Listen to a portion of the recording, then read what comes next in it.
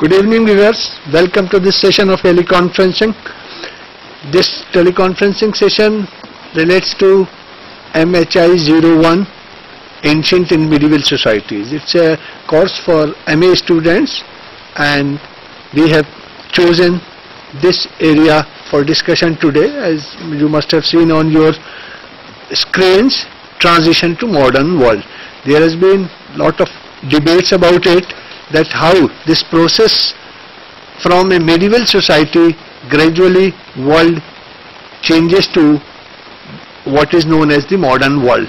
We have with us two experts today to discuss the issue and respond to your queries and questions or any comments. I have with me Professor Arvind Sinha. He teaches at Jawaharlal Nehru University, and we have Dr. Salil Mishra, who is a professor of history in Indira Gandhi National Open University. I hope that with these experts with us, you will greatly benefit from their expertise and debate can be meaningful. As far as our students are concerned, they are requested to put their questions either in English or Hindi. They will respond to the questions in whatever language the questions are put to us. As you must have studied in your course on ancient and medieval societies, that development in ancient and medieval societies were taking place in different parts of the world as per the historical processes and conditions prevailing there. Gradually, the world was moving towards a situation where the barriers were coming down and the different societies which were in ancient period in isolation were coming in contact with each other, and gradually a new world was taking shape, which we call as modern world. So before we proceed further, I would like to put the question to my experts is as to what actually is medieval world and what is modern world. How do we differentiate between the two so that we can take our discussions further? So Dr. Sinha, what do you feel actually, how can we define what the ancient world is? Or can we call it ancient or medieval world, or they are just medieval and ancient societies, and when it comes to modern period only then we refer to world as a whole as modern world? I quite agree with you that it is not possible to describe the entire scenario all over the world into one single category and to say that it was the medieval world as such. There are certain areas which in fact developed faster than the other areas. Every region had its own peculiar characteristics, it had its own understanding, it had the own social level, economic level. So I would say that when we distinguish one region from another, or when we distinguish one period with another, then the focus is generally at the economic level.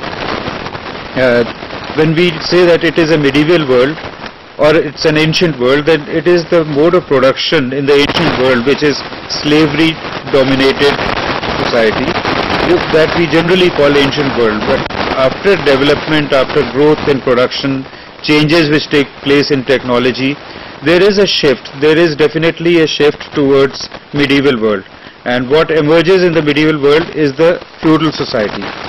Now feudal society has certain characteristics which distinguishes it from the modern world. Number one, that it is a static society. It does not change very fast, and you see the common traits which exist almost throughout Europe, throughout Asia. Although there is a debate that whether the Asian mode of production was different from the European feudal mode of production, there are different answers to it, but in short one can say that the feudal mode of production in fact was a very dominant aspect of medieval life. Then it is also based on agriculture. Agriculture is another very important form, and agriculture is based on decentralized structure. Every region is self-sufficient. We call it natural economy. Every area is self-sufficient and is based on natural economy. It is not oriented to the market. The production is for immediate consumption. Then it also has one important feature, and that is it is religion-dominated society. Because when the society is static, when there are not many changes taking place, and when the pillar of the society is religion, then the mentality, the thinking process, the traditions, customs, everything, they make a person confined to a small area. The mental domain is very narrow, and he is thinking only in terms of his immediate neighborhood. He cannot think because the knowledge does not exist at that level. There is hardly any trade, there is hardly any scientific development. A scientific society cannot emerge in a feudal society because it is governed by a principle of exploitation by the landlords of the serfs. So it is a society based on exploitation by the ruling class, by the land owning class, and the other people who are dependent on them, the serfs, they cannot bring about any change as such. So that is the important trait of a medieval society. There are many other aspects to it, but these are the main ones. Now coming to what we call modern society. Now modern society in fact implies a lot of things. Why we call it modern society? Why the process of modernization? Because the existing system is not geared to the requirements of the modern social system or economic system. So there is a need for change. And now what is the need of change? A shift from feudal mode of production to the capitalist mode of production. When we enter the domain of capitalist mode of production, that is the time when we call the emergence of modern world. And this process starts from the late 15th century itself and goes on. It's a very slow process. In certain areas within Europe there is so much of unevenness, there is so much of disparity. One region is developing faster, the other region remains static, and then we also come across in places like Central Europe where centralization, where economy is moving away towards feudalism. So that region may not be under feudal structure at that time, but by 16th, 17th century, a new stage of feudalism develops that we call the second stage of feudalism. Russia retains feudalism right till the 19th century. So within Europe there is so much of disparity. Then when we talk of other regions outside Europe, we find that in American territories, what we call the New World, which consisted of North America, South America, West Indies, there we have a very different kind of civilization which has not even reached the level of feudalism. We have societies existing in Africa which we call tribal societies. On the other side, Asia is fairly well developed region, and to a certain extent in the 16th century, many parts of Asia, not many but at least some parts of Asia were more advanced than the European societies in certain ways, not in every way but in certain ways. So what we call modern period, when we talk of modern period, it has certain traits. Now what are the traits? These are to be located in the economy, that it is market economy, it is market oriented economy, it is focusing on large network of trade catering to the demands which are located at great distance, and where the sea trade comes into fore. It is not that sea trade did not exist earlier in the earlier period. In ancient period also there was a lot of sea trading activities, but in the modern world, the coming of modern world, the different continents of the world are now interlinked, and the interlinking of various continents by means of trade, by means of demand and supply, in fact makes the entire world modern. Similarly, the domination of religion declines. The secular concept of society, or the tolerance level of society, although in the initial 200 years, 16th, 17th centuries, were the period of intestine wars among the various religions within Europe, leave aside outside Europe, within Europe, Protestants, Catholics, Anabaptists, they were all fighting wars at different levels. So, but still at the same time, these wars ultimately bring about a stage when man starts thinking beyond religion, outside religion. And it is the beginning of the formation of society based on secular outlook. And third important development which takes place is the development of new technology, which also gives rise to modern science. It is the rise of modern science in Europe which distinguishes it from the other regions, because it leads to the domination of Europe over rest of the lands. Now, scientific developments were there in China as well. There were scientific developments in Arab world as well. They were much advanced till a particular point, till about 14th century. But after that, the progress virtually stopped.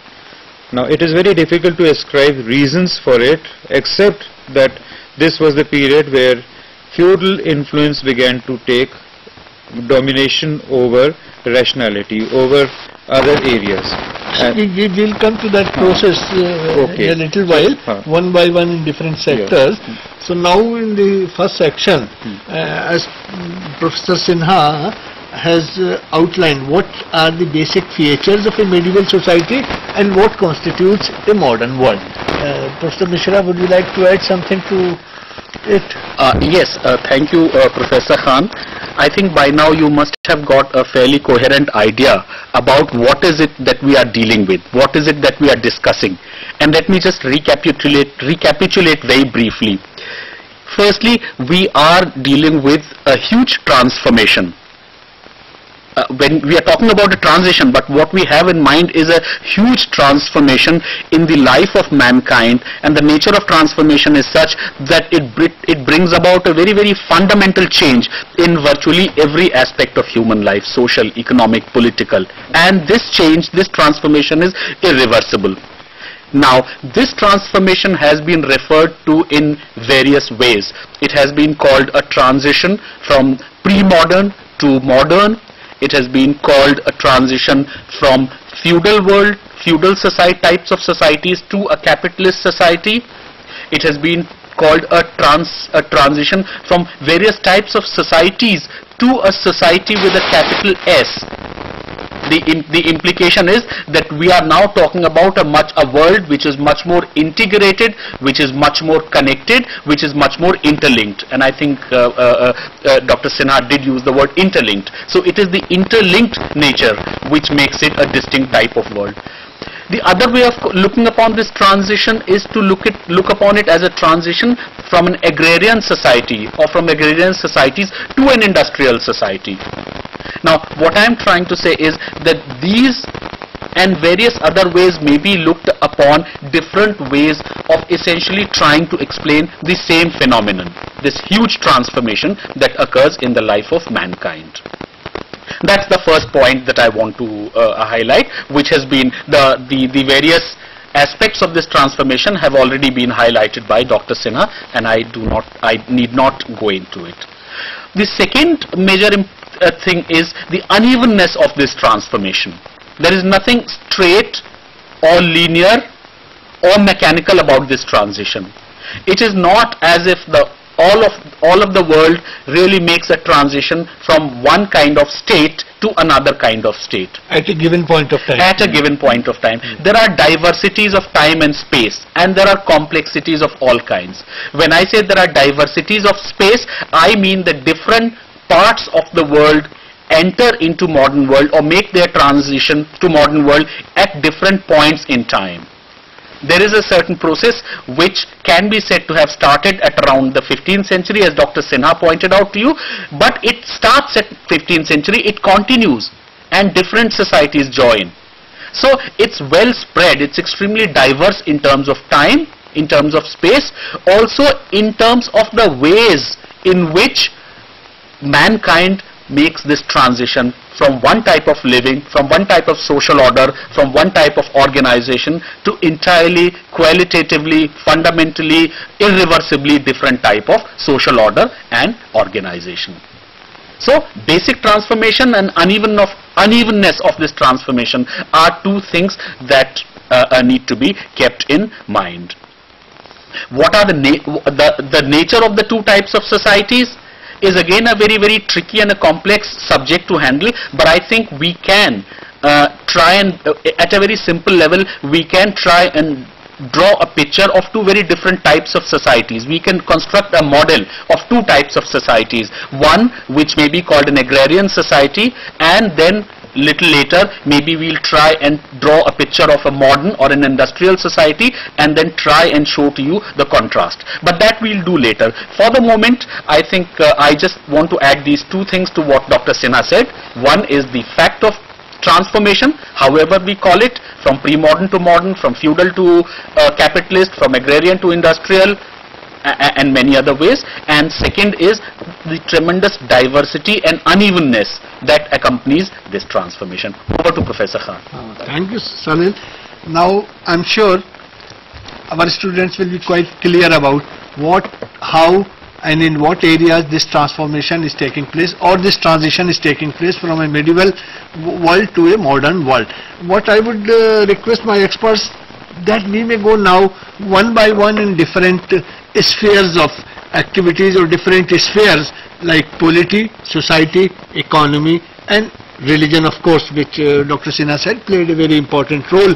The changes taking place as medieval society was based on religion, and they were drawing for their laws and other things from the religion, and how shifts take place in the modern world through secular principles and secular thinking and rationality and all that. So let us start with the political structures. What was happening in political spheres, which we may say that this is the medieval political structure and this is modern? Is it a feudal polity or what is a modern polity? How are two different? One by one we'll move then to society and economy and culture. So Dr. Sinha, what do you feel about the political sphere? What changes were taking place? How transition? As I mentioned earlier, that medieval society was based on hierarchy, and this hierarchy was a feudal hierarchy in which the authority was decentralized. The king was quite dependent on his subordinates, and even the formation of army, etc., was not at the central level but at the local level by the local feudal lords. Now, gradually one finds that from the late 15th century a process of centralization taking place, and the situation is gradually being reversed, and by 16th century we find in certain parts of Europe, in fact the major states of Europe, start having a centralization of authority, which we call the development of absolute power or rise of absolutism. The rulers start dominating the entire society, and they try to appropriate not only the surplus, but they also make the feudal ruling class dependent on the kings.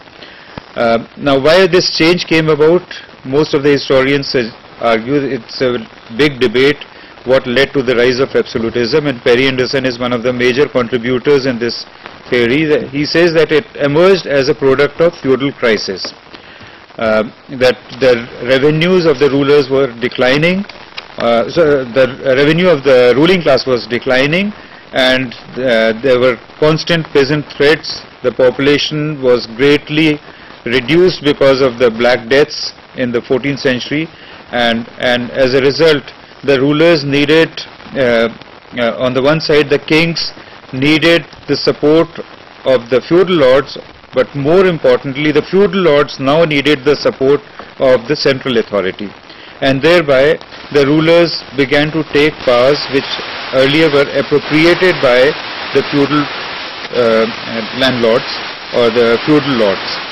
And we find that a court configuration emerging in England, in France, in Spain, in Russia and so many other places, Sweden, so many other places, where the relationship is one in which the rulers are now gradually becoming dependent on the king. At the same time, it is not a modern structure, it is not a capitalist structure, it remains within the periphery of the feudal order, feudal structure. And so a rise of absolutism is generally seen in three ways. One, that it was a part of a more developed feudal system.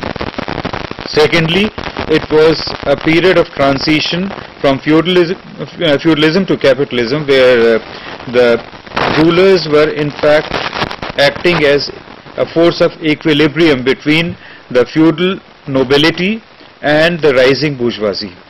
And the third view suggests that this was in fact the end of feudal political structure and the emergence of capitalist structure, because the rulers now become not only redistributors of income, but they also become the promoters of capitalism. So there are various theories which suggest that centralization of authority was related to the crisis of feudalism.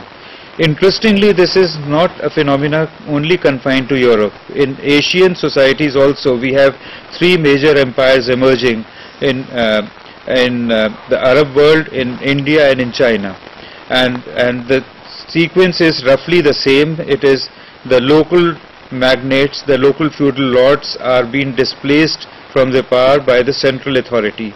And gradually a court culture emerges, which is catering, which is looking after the entire process of development, political development, social development. It has control over religion. In certain places the church comes under the authority of the rulers, and so it leads to centralization of or nationalization of church. It also leads to an economic structure where revenue system is centralized. It also leads to centralization of legal system, and so we find that the process of centralization is a principal hallmark of the emergence of modern world, especially from the 16th century onwards. It's not a uniform process, but it is a trend which is noticeable almost everywhere. Dr. Mishra, would you like to add something to this? Yes, not very much, but I think what has become very clear is that the major transition in polity, if we were to understand that in one word, that one word would be centralization. That a number of things are happening. There are a number of factors which make this centralization inevitable, and this centralization is not just of political authority. This centralization of is visible at various levels: legal centralization, creation of new empires. Do we notice the emergence of large armies also during this period? Definitely, definitely. Now the central authority, not only armies but also bureaucracy. So bureaucracy, army, legal system, power, a certain centralization takes place. I think one feature of, I'm anticipating some of the discussion which is going to take place, but I hope it will put the discussion will fall into perspective. One way in which lot of these changes, politics we've discussed, economy and society and religion we are going to be discussing shortly. One way in which a lot of these things make sense in the modern world is their mutual interconnectedness. What happens is that from the 18th century onwards, a new type of a new type of economy takes place. A new type of economy emerges, which is based on the idea of growth, principles of growth, application of science and technology to production processes. Now, this also makes it necessary to have a new type of political structure, a new type of state. Earlier types of state systems are simply not capable of catering to the new type of economic developments. So the new type of state system, which follows the empires that Dr. Sinha talked about, are nation states which are they are representative, they are secular, they are interventionist, they are in some ways more coercive, and they are not somehow outside the society. They have the society fully under their control. They are fully interventionist and coercive and centralized. At the same time, a new type of society or a new type of social structure also emerges. Now, this new type of social structure is marked by a tendency towards secularization, a tendency towards urbanization, a tendency towards atomization or individualization, a tendency towards an increasing disenchantment with religious authorities and with earlier forms of authorities. So the three types of changes, the three clusters of changes: economic, based on growth; political, based on a new type of state emerging, which is representative, coercive, centralized, national, and a new type of social structure, which is based upon urbanization, atomization, secularization, and so on. So these three are actually interconnected with each other. They don't stand outside each other. And this interconnectedness of the polity with economy and society, this is really the hallmark, the defining feature of the new type of society, of the new type of world that emerges from 18th century onwards. Why this world emerges, we are already beginning to get some glimpses on the basis of what Dr. Sinha said. Maybe we can now, I would hand over to Professor Khan so that he can then initiate the discussion on various other aspects along with political, in which the important and fundamental changes begin to take place. Can I just add one more point? And a very important feature which takes place after the 16th century is the emergence of bourgeoisie as a very strong, powerful class. And it is not a uniform phenomena, but territories which were involved in trade, there the phenomena of rise of bourgeoisie is quite prominent. And for example, in case of England, we find a very interesting situation emerging in the 17th century when the bourgeoisie becomes so powerful that it starts challenging the feudal state. And from that period, after the Civil War, we find the process of parliamentary democracy emerging. A similar kind of conflict takes place in France in the late 18th century. So every state has its own stage of development. It is different from the other, but at the same time, the political structure is greatly determined by the changes taking place at the economic level and at the social level. So that means, as you must have noticed, time and again, the economic factor is coming as one of the main points through which this process of transition takes place. The changes in the economy, what are these changes, what was happening from medieval period to modern period, which shaped all the polity and society, and these changes are fundamental, as Dr. Sinha said, of transition. So let us focus on that what is happening at the economic front. Say for example, in terms of the mode of production, in terms of the trading and commercial activities, what changes have taken place? Is it just growth of the trade and volumes of production increased which is shaping this, or something beyond that? Dr. I find that it's a very interesting phenomena, that it's not necessary that a state which is politically centralized must have economic development first. It should not be that sequence. For example, Italy was a very decentralized state. It had different city-state system, which every city was fighting with the other, and political authority was completely decentralized. And yet economic development was taking place in capitalist lines, first in Italy, and then it developed in other regions. And banking and all for the first time So Italy led the way in commerce, because I must point out the difference between commerce and trade. Trade is basically an exchange of goods and commodities and services, whereas commerce is the management part of the trade. So the development in trade is not sufficient, as the trade was growing at such a rapid speed from the 15th century onwards, that there had to be a change in the management of the trade. And this is what came about with the emergence of commercial institutions. For example, insurance began to develop in Italy in the early part. 1503 is the first insurance company which started in Italy. Then we have insurance of trading goods from one place to another, then fire insurance, and various kinds of insurance companies emerged. Similarly, the double entry system, single entry system, they developed into a full-scale system. They in fact were developing from the 13th century onwards, but by 15th century they take a definite form. Then we also notice the scale of organization of companies. The Commenda, Societas, these were the form of organizations in Italy which ultimately were picked up by rest of European countries, which encouraged trade.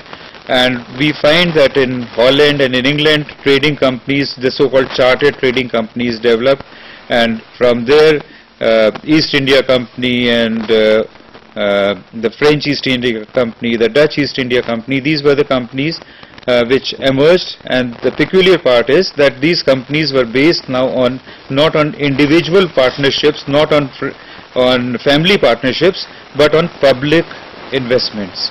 And so the difference between trade and companies became very marked by the 17th century. Then you have the coming of the stock exchange in 1709. This was the first major stock exchange in Amsterdam, and many other countries followed the same method. What was the need of the stock exchange? It was to handle the finances which were needed to carry out such a magnitude of trade. At trading level, we also find that there was an improvement of technology of shipbuilding from Italy. It was the Dutch people who developed it, and they became the cruisers of trade. They had ships which were only meant for carrying goods, which was hired by various countries, and so a very professional form of trading activities emerged from the 16th century onwards, or from the late 15th century onwards. And by 18th century we find that trade was rendering so much of profit that this profit was now gradually being invested into industrial sector. And so we find that a process of division of labor emerging from the process of trade. We move on to manufacturing side, certain areas specializing, regional specialization develops in the 16th century. Baltic region specialized in only sale of cereal production, cereal produce. Italy and South European countries, they specialized in wine and in other kind of olive oil and other kind of semi-finished products. So the coming of trade, in fact, they changed the entire process of development from Southern Europe to Western Europe. Southern Europe, which was the most advanced region, now fell into periphery because Mediterranean region was no more the trading center, and the trading belt shifted to Atlantic coast. And as a result, England, Holland, France, these were the countries they ultimately gained after the initial advantages given to Portuguese and the Spaniards. So it is the trade route which in fact played a very significant part in shifting or in having its bearing on the economic development of the region. And the regions which were strongly feudal by 15th century, they were emerging into a very powerful industrial powers by the end of the 18th century because of the role of the trade. So that is what Dr. Sinha, you mean is certain new commercial practices were coming into that, like banking, like insurance, and like stock exchange companies. These new commercial practices were giving a momentum to trade and all, and certain volume of trade and the overseas trade, total volume was also increasing. So I would like to add one more point, and that is, it is the trade ultimately which led to the establishment of early colonial empires. So the entire process of subjugating certain territories which were economically backward or which were scientifically backward under the European rule, and this lasted for 4 centuries, and so the division between advanced parts of the world and backward regions, or the so-called developed countries and undeveloped countries, in fact can be traced to this particular period of 16th century. Dr. Mishra, would you like to add something? Yeah, quickly, just two things. On this question of, let us say, a rotation of initiative from one power to the other in Europe, so from Italy to Holland and from there to the Atlantic countries of, Spain, Portugal, England and France. Is there a kind of a pattern? Is there, can we draw some kind of a pattern, some kind of a reason why this, what is the trajectory of this type of initiative? And I think I just want to make 2 points. Maybe we can look upon the entire developments from the 16th century onwards. We can, this trajectory of modern economic development, if we could, let's say, divide it into 2 phases, the 16th to the 18th century and 18th century onwards.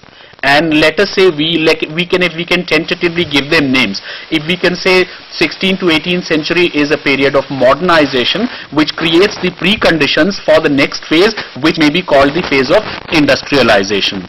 Then what are the leaders and what are the principal activities which are happening in this phase? In modernization, for instance, we witness a very high division of labor, as Dr. Sinha pointed out. We also witness a certain pre-scientific technologies not of the kind that emerged from 18th century, but different, somewhat primitive level of technologies, but technologies which play a very, very important role in the realm of shipping, gunpowder, compass, printing. Now they play they become important motors of economic development by facilitating the overseas trade, and a kind of a good responsible government, because lot of these companies which are indulging in trade, overseas trade, commerce, they are being provided guarantee and they are being protected by their governments under the notion that this is a task which should be taken up by the government. Now, an entirely different set of factors emerged from the 18th century onwards, which I would like to call industrialization. This is the takeoff period, and the leader, the initiator country of this phase is obviously England. Why it happens in England and not in other countries, not in Holland for instance, or not in some of the early trading countries, is an important question, and we may not have time to go into it, but maybe sometime later.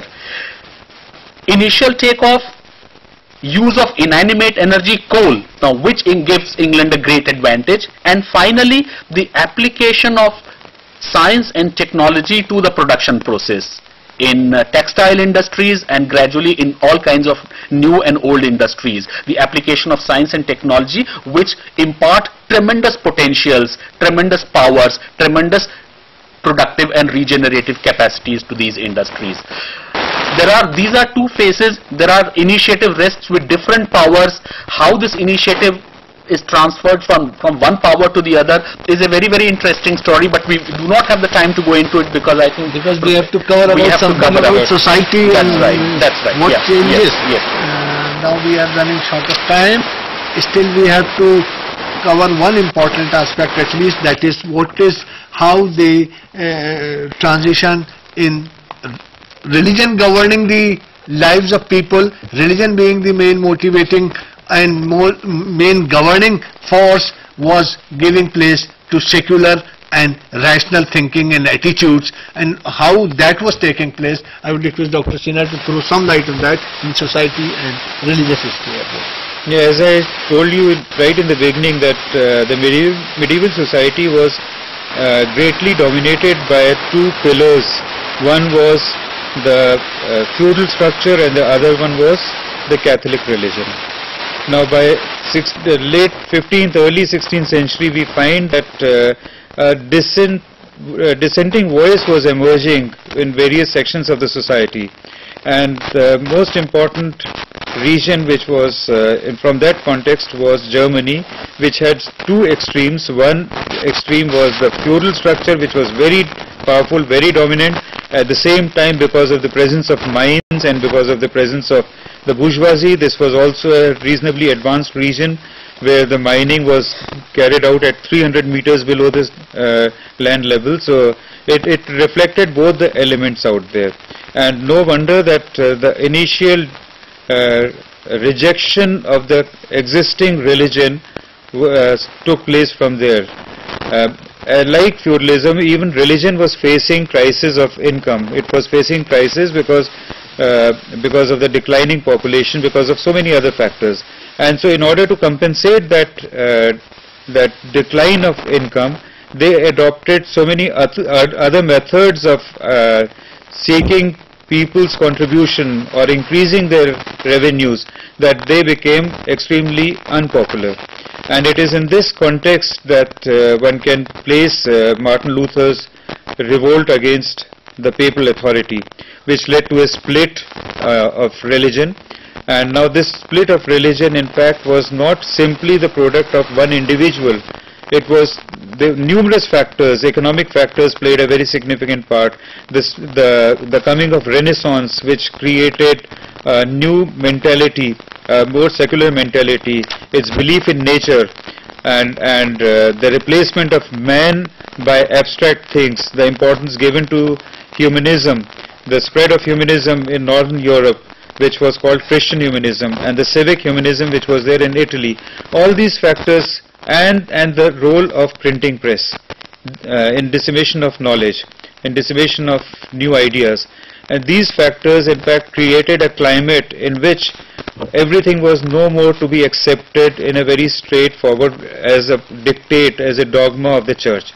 And then the education also, the printing press and all, the education also comes out of the universities, realm of the development of universities at various places. For example, in Germany, the universities became chief centers of the spread of humanism. And they were the most important centers who rejected the scholasticism, which in fact gave religion a very abstract character. So all these factors in fact created a scientific outlook. And then we have a series of reformers like Calvin, Zwingli, John Knox at different places. And it is not a very unique phenomena only confined to Europe. We have similar kind of reform or religious movements taking place earlier or later in Asia and in different worlds, and the religious exploitation which was now intensified in the new world, that was also being resisted. So all these factors in fact contributed to a new social climate in which religion was losing its old authority, and religion had to be more scientific in order to win the acceptance of the population, which Calvin did. Calvin provided the scientific character of religion. That means now it has linkages with trade also, because it was felt that religion is working as an obstacle in the free growth of the trade and all, and that is why the debate about usury and charging interest came in the Catholic. The bourgeoisie had earned their monies from trade, and they did not want to give away the money so easily to the church authority. For them the money was to be used for greater production, for greater profit. And they did not believe in the concept of donations or just being snatched by the church authorities. So they also developed an attitude of resistance towards the church authorities. And that means it was not a smooth no, it wasn't. It was transition. It was resisted by the church, and they adopted all. In fact, recently there has been, not recently but for quite some time, there has been a debate among scholars, including sociologists and historians and economists, whether the Protestant ethics, the coming of the new religion, contributed to the spirit of capitalism. And Max Weber and so many other, R.H. Toney and so many others have contributed to this debate, saying, and the general consensus is that if not contributing directly, the Protestant religion had to mold itself according to the capitalist spirit, so that it gets wider acceptance in European society. Thank you, Dr. Sinha. Now, dear viewers, we didn't receive any questions from you. That was a bit disappointing, but we have time limitation, and today's discussion will take it beyond this point and go further into the discussion and some other time.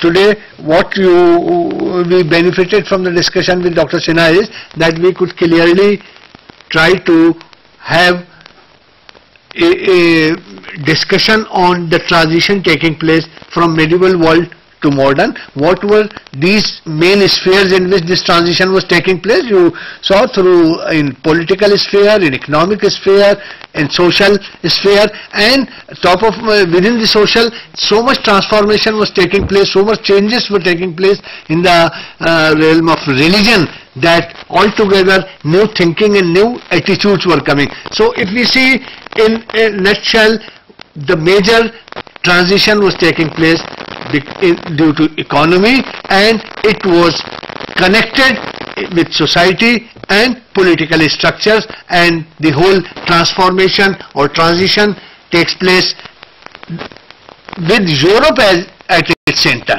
This process reaches different regions of the world gradually, but no doubt about it that Europe was the center of this transition, and it had its impact on other regions gradually. Thank you very much for being with us. Thanks to our experts, Dr. Sinha and Dr. Mishra. Goodbye and good night. Thank you.